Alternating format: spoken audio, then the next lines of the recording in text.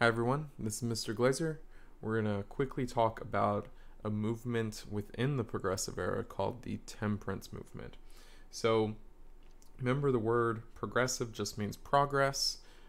Society, people, the middle class are trying to progress society, make reforms, fix problems, and specifically a few groups of people are going to be the primary drivers of this progress. Women are going to be very important during this era. As we see here, there are several women in this photo, and they're holding a sign, or they're standing behind the sign that says, "Lips that touch liquor, alcohol, shall not touch ours." So these women are advocating for people to stop drinking alcohol, specifically men, saying, we're not gonna kiss you if you are drinking. A lot of women during this time are going to join an organization called the Women's Christian Temperance Union, or WCTU for short. And together, women and these other people, Protestants, Catholics, Christians, or what I might call religious clergy, are going to join together for what we call the temperance movement. Now, temperance, as it relates to the late 1800s to the progressive era, just means they want people to stop drinking alcohol. They see that there's lots of problems in society because of alcohol that are contributing to many negatives in society, so let's stop drinking it. So their movement is to get people to stop drinking. So we have to remember during the Gilded Age that workers, people in general that weren't rich, are treated pretty harshly. They're working very long hours, long days, more than 8 hours a day, sometimes 10, 11, 12, 13, 14 hours a day. They're not making a lot of money. They're living in these cheap, poorly built tenement apartments that are unsafe and leave a lot to be desired. So a lot of men after work want to feel something. They want comfort. So they often turn to alcohol. They go to the bar, they go to the pub, and they drink away their sorrows. They drink away their problems. And then they come home and there's lots of problems that are happening. First of all, they're not being paid a lot, so they're wasting lots of money on alcohol. So families, women, these wives are very upset at their husbands because they worked all day and they're supposed to be supporting their families, and instead they're wasting their money. That causes tension at home, and could further cause men to keep drinking because they're unhappy.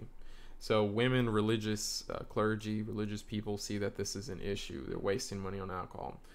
They're abusing their wives at times, and abusing their children at times, hitting them physically or verbally, abusing them. They might be more depressed because of their life, and alcohol only makes that worse.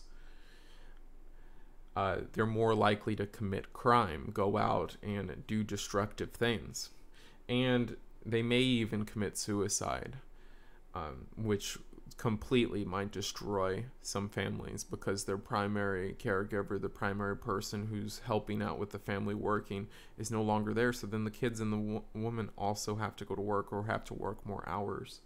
So let's look at a political cartoon from this era. And as we see right here, we'll just kind of take a step at a time. This guy's drinking. He looks fine. He's doing okay. He keeps drinking sometimes, but eventually he has too much. And as we go through it, he's clearly becoming more drunk. And so that's our step towards kind of becoming a drunkard, or becoming an alcoholic. So now, it's one thing to have a few drinks here and there, but to take it to another level,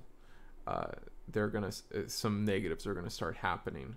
So right here it says step 6, poverty and disease. The person is wasting their money, and if you have too much alcohol, you could get alcohol poisoning, you could get sick, your immune system lowers, so you're more likely to get sick.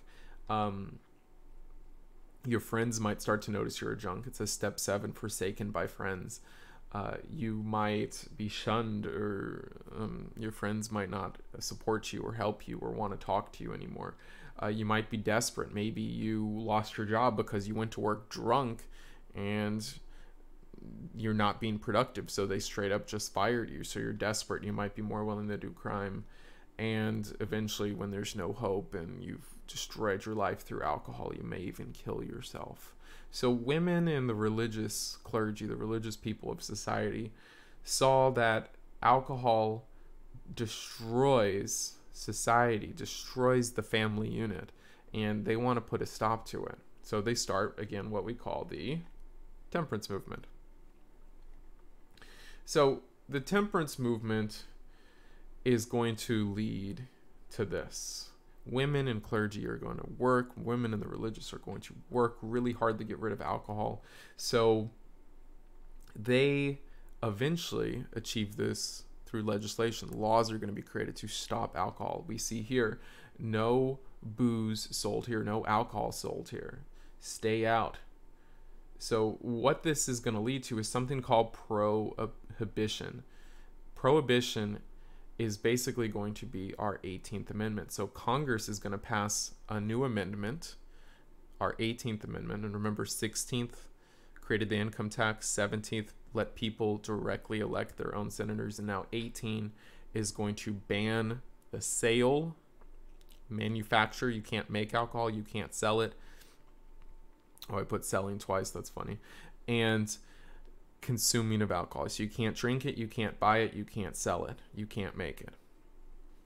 So it's illegal now. So the temperance movement was successful. These women, these religious clergy were successful in achieving prohibition. And if we look at the root of that word, it says prohibit. What are we prohibiting? Alcohol. We can't have it. That's our 18th Amendment. So now we're going to say America is what we call a dry society. Here's some primary source pictures. These guys are literally dumping alcohol down the drain. They can't sell it anymore. They have to get rid of it. We see the cop making sure they're doing it. These guys as well, literally just pouring out wine and other alcoholic beverages into the sewers. Right here, the people that support prohibition, support temperance, are saying vote dry. We should vote to make America a dry society. So alcohol for a time in American history was illegal. You couldn't buy it, you couldn't sell it, you couldn't trade it, you couldn't make it, you couldn't drink it. Let's just look at a few more primary sources. So it says we have these barrels right here that say booze. So of course, and there's a wine bottle and others as well. These are obviously alcoholic beverages, and it says we make people poor. People are wasting their money on alcohol. We cause poverty and crime.